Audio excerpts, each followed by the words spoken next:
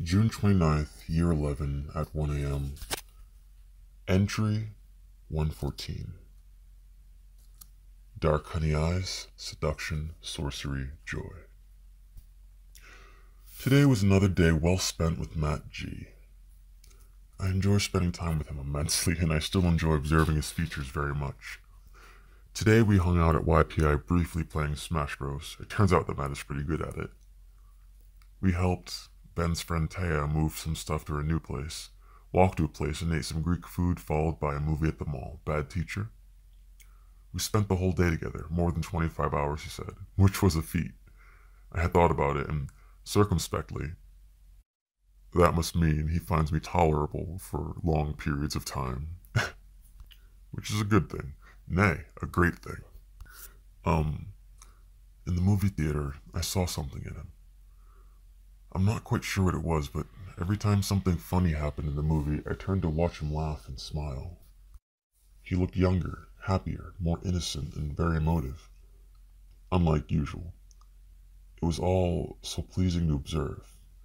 I took to discreetly doing it, bracket, watching him, end bracket, every time something funny happened in the movie.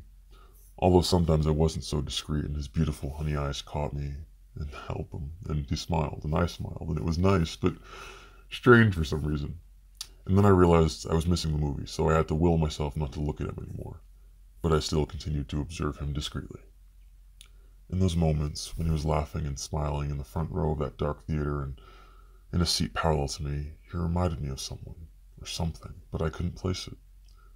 Those dark eyes, brightly smiling, revealed his true emotions released from a protective veil to surround him, maintain him. I'm not sure what I saw. Maybe an anime or video game character? Maybe an old friend that was long missed and gone? Maybe his true spirit.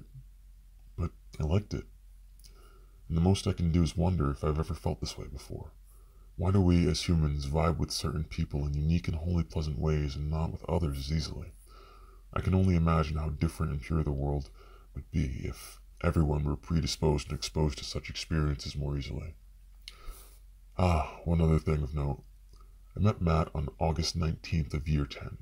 What piqued my interest that day were his eyes when they first met mine. 41 days earlier, on July 8th of year 10, I was studying pagan magic and wrote a spell of seduction that incidentally referred to seduction by the eyes also. I wonder if there's any correlation. Also, I started reading a bit of the Kabbalah today and thought I should buy it, but didn't want to spend the money. Matt went half on it with me. A quote-unquote potential investment, he called it.